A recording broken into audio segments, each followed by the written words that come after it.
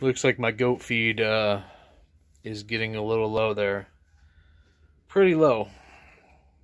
Use this old freezer to store their feed in.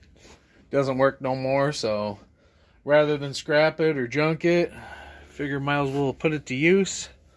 So I'm going to have to make a trip to Tractor Supply and get them some feed. I just feed them this stuff over here. That's what we feed our goats. Comes in 50-pound bags. I don't know how many I can actually fit inside here, but I think the most I put in was 5 or 6, and then we always do a bag of cracked corn there. I always mix that in, same way I do with my chickens and ducks. I mix cracked corn in with their feed.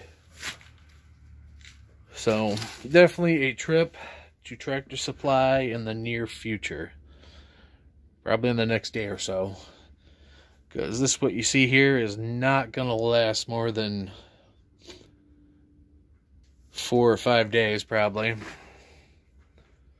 So, guess that's on the agenda.